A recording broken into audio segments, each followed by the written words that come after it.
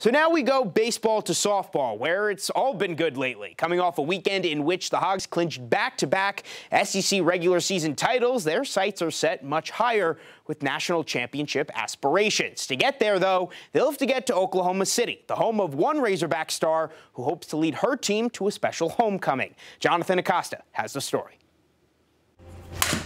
The goal for the Razorback softball team is quite clear this year. A first ever trip to Oklahoma City for the Women's College World Series. Fortunately for the Hogs, Chenise Delce is quite familiar with OKC. Oh no! Trip back home would be great. Delce is an OKC native.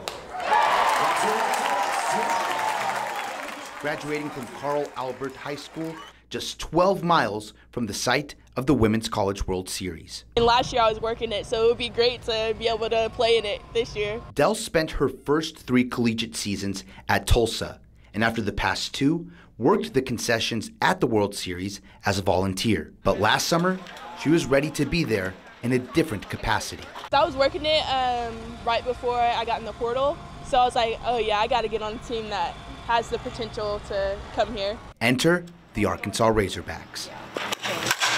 Before I even went on the visit, I already knew that if they offered me, I was going to come. So luckily they did. The Hogs are happy they did as well. Delce leads the team in earned run average and strikeouts. Her 14 wins rank second on the team, only behind reigning SEC Pitcher of the Year, Mary Half. She's a great addition to our team. She's one of the main reasons why we're going to be making it OKC this year. So that 1-2 punch that we've been kind of missing in the past. Head coach Courtney Deifel also praising Delce after a shutout in a series-clinching win against Kentucky. I thought Chenise set a great tone in the circle. She has a ton of guts. She's highly competitive. She's obviously very skilled. She's consistent and she fights for her team. A team that Delce has fit in with seamlessly. I got to build bonds with the girls here, and then to go into the season and do well is really fun because you're doing well with your family essentially. A family that she hopes to be able to lead back to her hometown of OKC.